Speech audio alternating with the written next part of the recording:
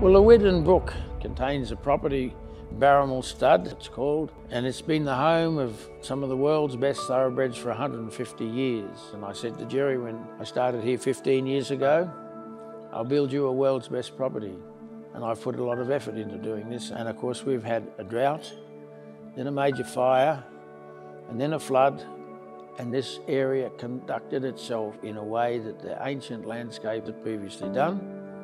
And now we're watching the plants take over, and once they do that, we really can just coast with the management because the plants do 90% of the work. So I have a lot of trouble when I'm asked, where is the economics of this? And we never mention the simplest thing. Everything that's life-giving is a result of plants packaging sunlight.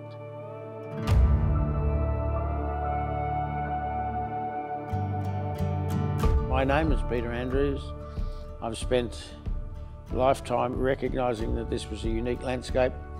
And when I first started in this endeavour, I was at Bylong, which was a sister property to this, just 20 k's over the valley. And there was the best equine athletes in Australia, and in fact, probably on the planet.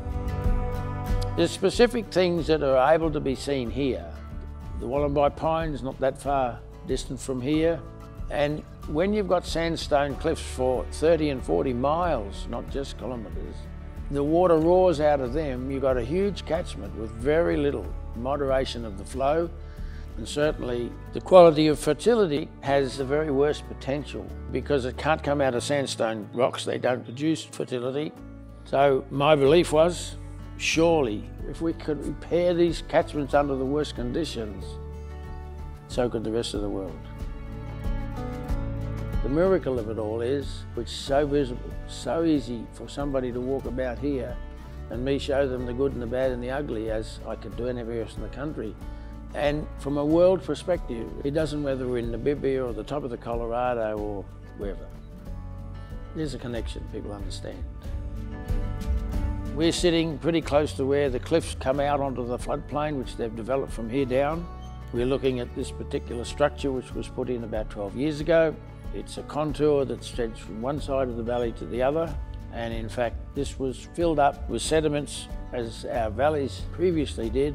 And then the plants managed the sediment, living compounds and all of the fertility. And you know, you would think the Murray River and the Darling River were totally different to this little stream, but they're not. The principles that run them are the same.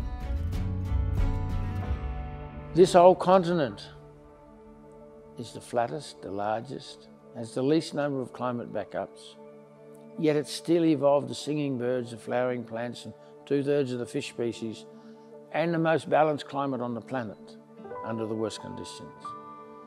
That's where we should start. How does it do that? How does the climate work? How does it maintain water management in the landscape? How does an unlimited flood work without damaging things? But even after that, the relationships between what this plant does and that plant and this plant and all the other things, there's 50 different opinions, and most of them don't follow the rules that I can see in this landscape.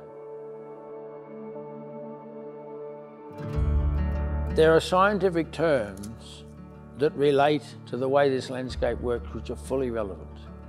One is field capacity. If you can have water sitting up there where the water's going into the soil, and a whole new range of plants can live where it's coming out, it's the highest level of productivity. The plants can draw up the water they need, photosynthesize, everything comes into balance, and it could be shown to support every form of agriculture, including the most healthy individuals, such as the fastest and the best horses.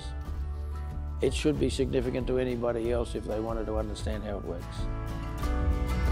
In my lifetime, I've watched systems recover from desertification, and then I've watched it recover from total saturation, and that is not in the science today.